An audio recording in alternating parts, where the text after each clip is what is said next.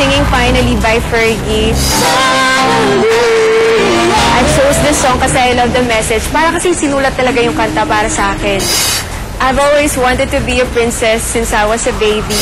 I also love the line where it says, finally, now my life doesn't seem so bad. It's the best that I've ever had.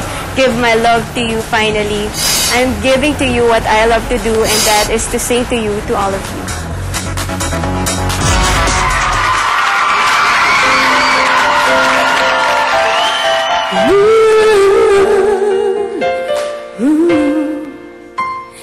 Ever since I was a baby girl, I had a dream, Cinderella thing, crazy as it seems. Always knew that deep inside that there would come a day I would have to wait, make so many mistakes. I couldn't comprehend as I watched it unfold, this classic story told. I left it in the cold, walking through an open door that led me back to you. Which one unlocking more of truth? I finally stopped tripping on my youth.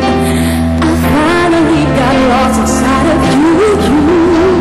I finally know I needed to grow, and finally my mess had been solved. Finally, now my destiny can begin. Something beautiful is happening. Finally, now my life doesn't seem so bad. It's the best that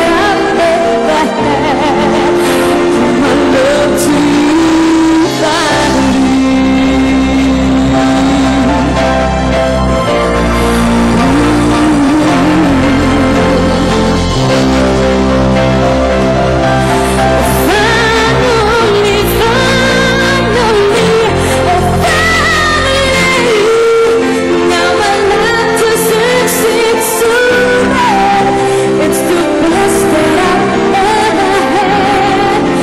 Give my love to you finally.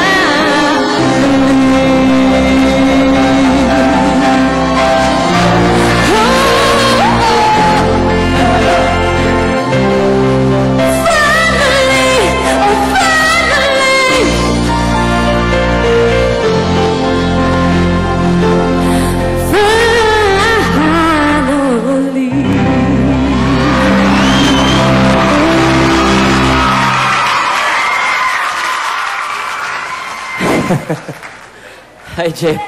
Okay ka lang ba? What's happening? What's happening? You're scared. You're scared. You're overwhelmed. Okay. Emotional ka. Okay, Jayann, in the beginning of your performance, you were a bit micro-tune flat.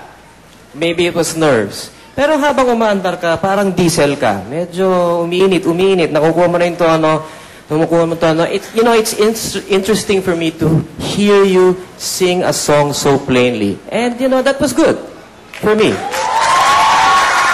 Jayann, narinig ko din yung mga flats, mga sharps.